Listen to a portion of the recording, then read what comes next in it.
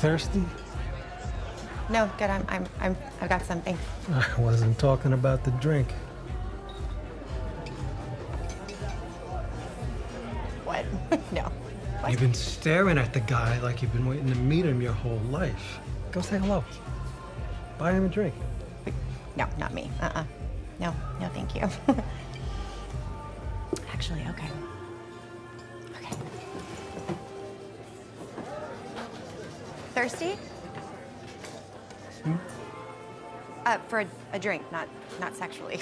Gross. I didn't mean it like that. I'm gonna order an alcoholic beverage. Would you like to have one too with me? Sure. Why not? Yeah? Yeah. Okay. Great.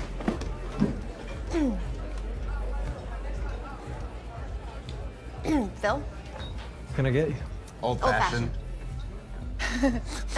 How adorable. It's a real cute vibe going on here.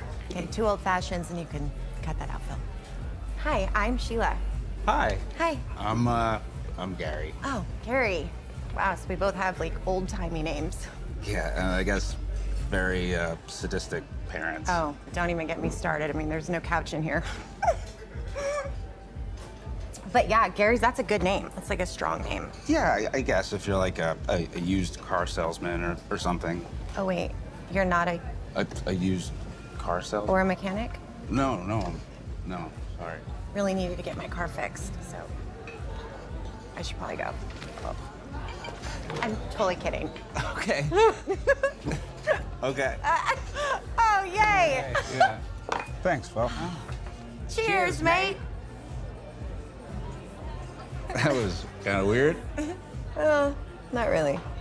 I mean, what are the odds? Odds are pretty good, actually. Gary, I gotta come clean with you.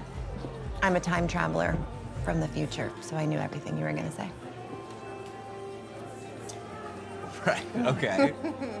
Okay. Yeah. So what is the future like? Kind of what you'd expect, you know, robots hunting down inferior robots while the humans just watch and do nothing. So kind of like Blade Runner. No, that's a work of fiction, Gary. This is reality I'm talking about. Yeah, sorry. Yeah, you're right. Well, excuse me, but it sounds like things are pretty rough for robots in the future. Yes, it's a real injustice. But, you know, I wouldn't worry about it. They actually started their own civil rights movement. Wow. It's making headway. I can't talk about it. Plus, I don't want to fuck up your timeline. Thank you. You're Thank welcome. you, because I like my time. Yeah, no, totally. You know, so, You know, all this time travel really makes a girl super hungry. wow, that's super interesting. So I'm gonna get some food. Would you like to come with me and get food? Yeah, let's go get you some food. Yeah? Yeah. Okay. Okay. Okay. Bye, Phil.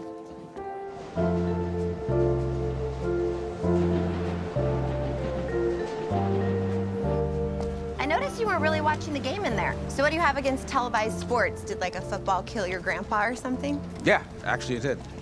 Love you, Grandpa.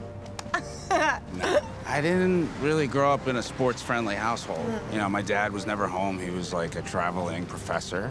And yeah, we never played catch or anything like that. So I just like stayed inside and watched movies. And, you know, before I knew it, he was dead. I'm sorry. Okay, what are you gonna do, you know? My dad's dead too. Oh. I don't know why.